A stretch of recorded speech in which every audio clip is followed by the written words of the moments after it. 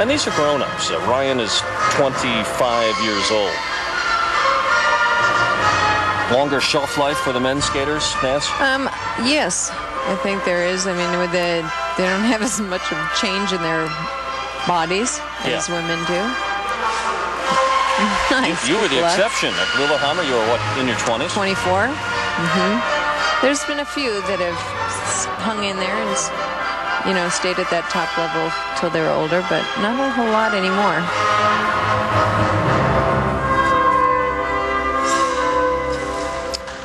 Triple axel.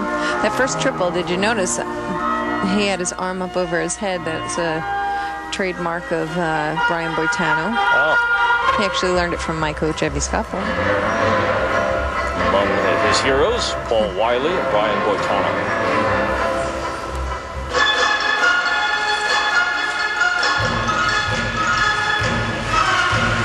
They have to do at least 3 combinations or sequence of jumps. Yes, he is married. He is married. He married Tashiana Foreman of Colorado Springs back in 2002, and says that she and being a husband is now the focus of his life. He is on the B national team, so only a woman would notice that. Here. You pointed to your ring. You pointed to his wedding ring. I think he may be the only one here that's married.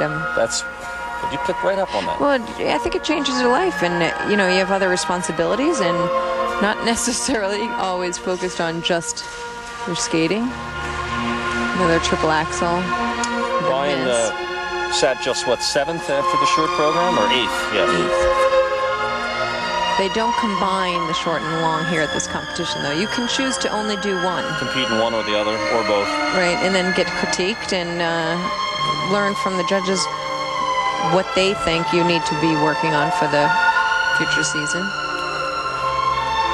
He has a nice flow about his skating. One thing leads right nicely into another. Nice spread eagle, straight down the ice into triplets. Beautifully. Into double toe and a double loop with no speed there. And yet, but he still pulled it off and no problem. That's just strength. Yeah. Ryan's a lifelong jock. He got inspired to skate at age 7 when all his friends played hockey. He wasn't very good with the stick, but he was a good skater.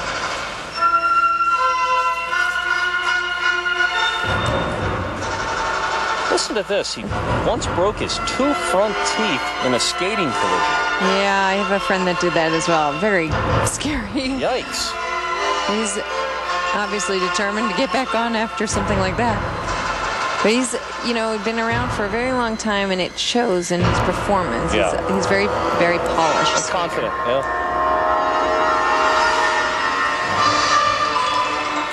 It's not just about the jumps and the spins and the whole program. It has sort of theme, and skating goes along with it. When he pulled up into that, he pulled himself off balance right away, right from the start, and that's why he was crooked.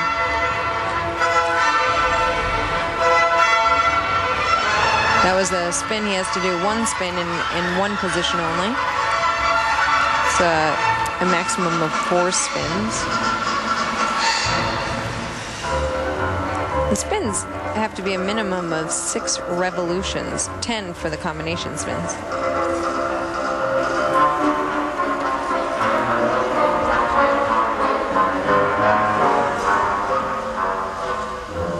It's nice and deep in his knees.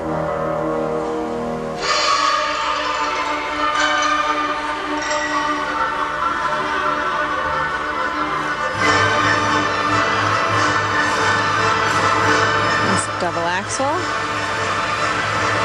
and into his final spin. This combination.